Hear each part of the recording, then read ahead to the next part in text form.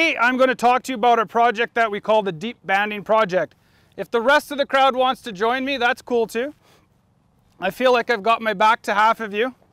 Anyways, as we talked about at the soil pit earlier, and if you looked really closely at the depth of topsoil there, really only had about 8 inches of topsoil that we're dealing with here in just outside of Lethbridge. So one of the issues that we have both in dealing with how do we get all the fertilizer down we need at the time of seeding to conserving that soil so it doesn't blow away, it becomes an issue. So we've learned over the years that banding is a really good option.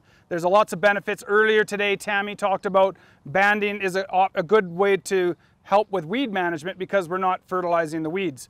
So trends are changing, farms are getting bigger, guys are really concerned about logistics as opposed to putting the fertilizer where it needs to be. Also, we've moved towards zero tillage for many, many years now. And what happens there is we're no longer mixing the soil. We're putting down all of the crop residues on top. Immobile nutrients are beginning to stratify. They stratify in a natural environment in the grasslands that made these soils. So that's a natural thing. It's not something that we necessarily caused, but we did, but we still have to deal with it. What are some of our immobile nutrients, you guys? Phosphorus, yeah. The other ones? I'm looking for 2 others because they're in this trial. Yes, potassium's another one. And copper, because she read the sign. Yes. Yes, made the signs, even better.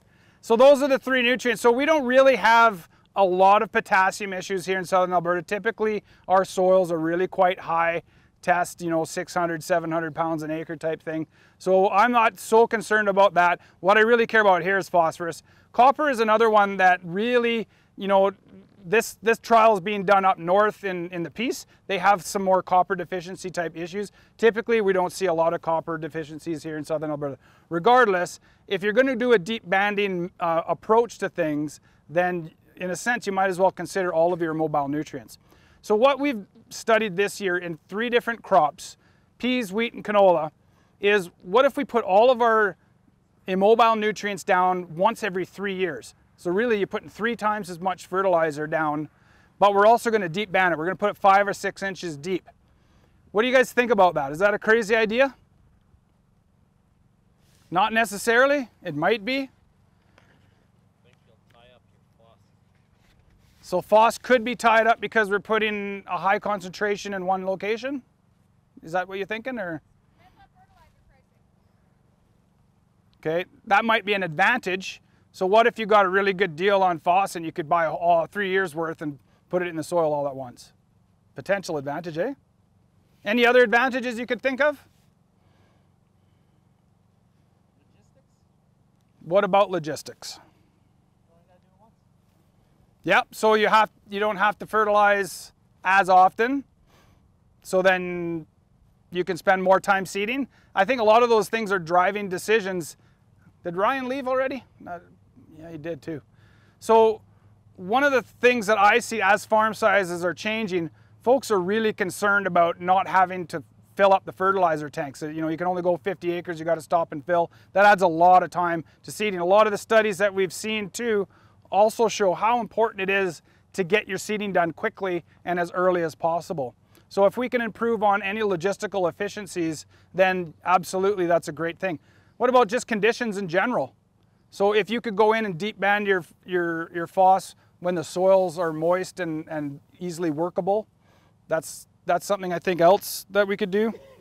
Any other issue with phosphorus we have sometimes? You never burnt your crop with phosphorus? Ever? Nobody? Okay, well, seedling safety is an issue. We do tend to put a lot of our phosphorus with the seed, and I think sometimes we're getting into conditions where we're actually hurting that seed. The flip side is there's another thing that's good about phosphorus with the seed. You guys are just asleep today.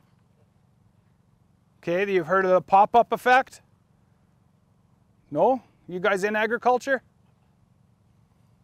So that's that's that benefit of having some phosphorus right close to the seed, because early season there's just, it's, you know, not readily, doesn't have a big root system, not readily available. So having a little bit phosphorus close, because it's immobile, helps get that seed going and a little bit more vigorous in the spring. So then, you know, those kind of sum up the potential benefits.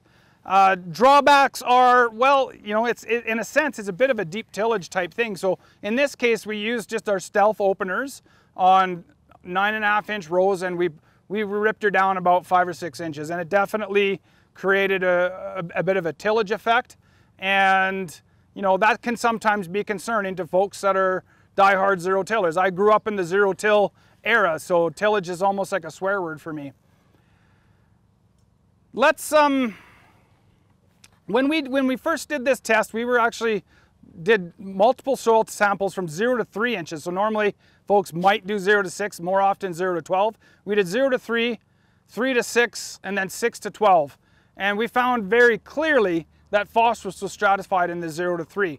So anything below 0 to 3, we're really quite deficient in phosphorus. So in particular, this soil, for whatever reason in the history that it's been, is quite low in phosphorus. So where if you're doing a good job on your phosphorus management, you've got good healthy soils, you might not even see a yield effect of phosphorus, period. On the flip side, we've had studies under irrigation where we're not seeing maximum yields until we start bumping our phosphorus levels to over 60 pounds an acre. In this case, we were lucky if we had 20 pounds of phosphorus, and we did see a really big stratification system. So now we're in year 3 of this study, and the data doesn't really matter until year 3 because you're not really comparing apples to apples. So we've got plots where we did the deep banding and then no fertilizer after that. And then we're comparing that to shallow banding of copper, phosphorus, and potassium. And now we're on year 3, so it's really the time that we're going to get the data that will sort of confirm whether it's as comparable or better or worse than just our typical shallow banding. What do you think we're seeing around here in the results? Take a guess. Not the most exciting visual types of plots, but if you look between these two plots here, and I'd like you guys to come take a good look and tell me if you see a difference between the two. Yeah. Trust your instinct, right? Which plot looks better here? That one, noticeable difference, right? So when I first came out here, I was like, oh man, I have nothing interesting to show you guys. Now I have this beautiful color difference. So this is the deep banded phosphorus treatment. That's 3 years after we put the fertilizer down, and we're still seeing a nice deep green rich uptake.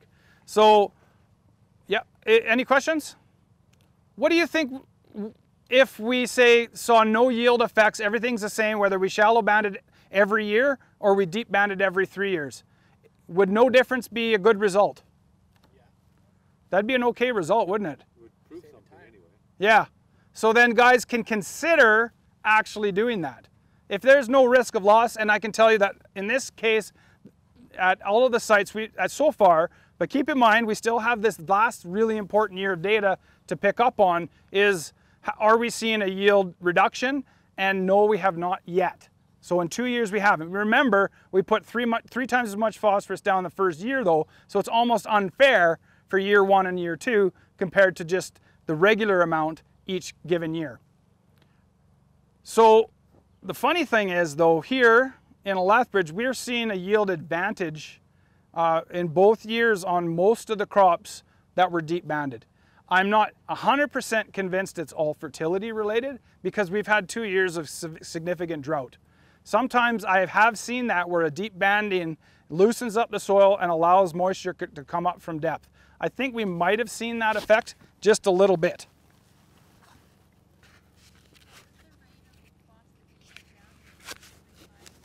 So what was the 3 years worth? That one? Where's Mikey? I think we put down about 20 pounds P2O5 for the 1 times rate, and the question? For the 3. Oh, right there. So we would have put 30 pounds a year for the shallow banding and 90 all at once deep banding. So some interesting results from 2019. So that was last year. And this is actually statistically significant only at the Farming Smarter site. The other site was in Vegreville with the Initech, and the third site was in the Peace. But we had a significantly higher yield on only our peas, and it was about a 30% yield advantage on our peas that were deep banded fertilizer the year before. So that's not anything to shake a stick at. Our overall yields were pretty small, but I still found that really quite interesting. In canola and in wheat, we saw no yield difference, so they were not significantly different. And that, again, like we talked about earlier, not necessarily a bad result. We also came back and tested the soil, and we tested the nutrient content of the plants, and we looked at whether there was more nutrient uptake in the deep banded versus the shallow banded, and we did see some results on that. For peas example, I told you that we had a yield advantage. Our phosphorus uptake in the seed was significantly higher when it was deep banded. And that looks like it was almost about a 20 to 25% difference as well. So that means that not only is that phosphorus resulting in yields, it's actually resulting in more phosphorus within the seed. So it has a better chance of uptake. So when I showed you down at that soil pit there, you got to imagine that band of phosphorus is really at a nice spot where it can actually sit in moisture. If there's no moisture, it cannot get into soil solution, cannot be taken up by the plant. And I think that's what this result is showing us. Let's see, I just got to check my big data sheets. We did see that same uptake difference in peas only with potassium. So I said that we have a lot of potassium in the background soil. I was quite surprised to see that we actually did get still more potassium in the seed with deep banding. So whether it resulted in any kind of yield impact, it was impacting the crop growth. When you say deep banding, are you meaning the 3 times rate? Yes. Yeah, so in 2018 was when we did the deep banding, and we only did it once, 3 times, or three times the normal fertilizer rate. So how are you applying the stuff that's just got 1 year worth of nutrients? Were we side banding it or with the seed? Depended on what it was. So if it was safe, we put it with the seed. So Yeah. the boss at 30 pounds would have just gone with the seed. But the deep banded was obviously 6 inches down. It was just banded, yeah. With the seed.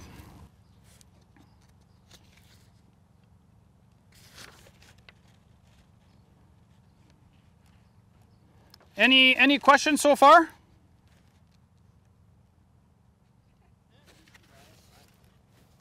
Oh, right in front of me. Just out of curiosity, are you going to do an ergot rating to see if that deep banding of copper has any effect? Okay.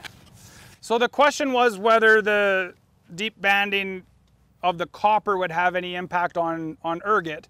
We haven't seen any ergot in any of our trials, so I think it'd be tough to make that evaluation.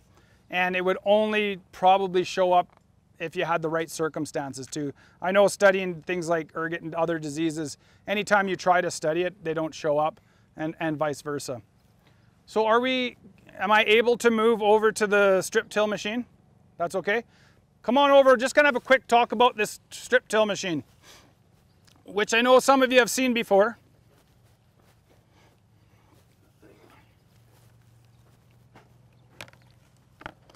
So we didn't actually have the strip till machine when we did this study, but it would have been the perfect implement. This machine is actually set up on 15-inch row spacing. So I think this probably could work as a deep banding implement for our small grains. In a sense, it'd be like mid-row banding. So you could mid-row deep band your phosphorus with an implement like this. I think it is possible to use your seed drills as well. So if you've got a hole opener and you've got RTK guidance and all that, I think you could simply do it like fall fertilizing. And I think fall would be the best bet. We've been looking into strip tillage a fair bit lately out of interest in our corn trials.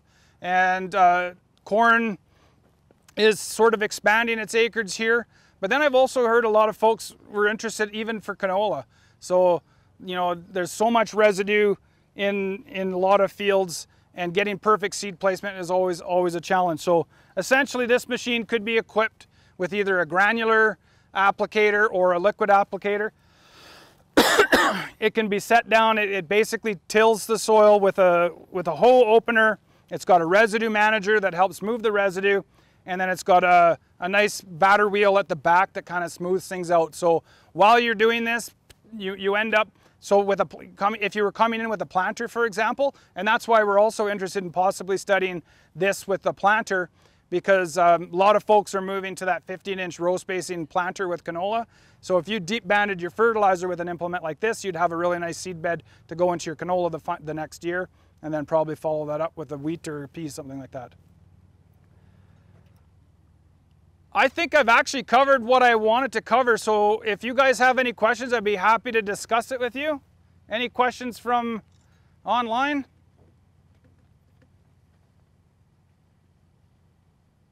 I'm happy to move on if you are. All right, thanks so much, and let's load up. I had maybe one comment, Ken, that I just thought of. You had mentioned that when we went in our first time, it kind of loosens up the soil by doing all that deep banding. And when I walk by, I can actually still visually pick out the plots that we deep banded. So if you look here, this plot here, you can tell they were deep banded. There's almost like a... So Mike was just saying that he noted that even 3 years later, he can still see the ridges that we made when we did the deep banding. And I think when we did that with our hoe opener, we probably should have considered rolling it or something like that. Is there any advantage to seeding directly over fertilizer bands? As far as the positioning and location, so for the live folks, I guess you did hear Jamie, any advantage to going directly over? I think because we have guidance systems, we probably could. I don't know that it's absolutely necessary. I think the root systems are able to move and find those fertilizer bands fairly well. So I don't really have a straight answer to that, but my guess is I don't think so.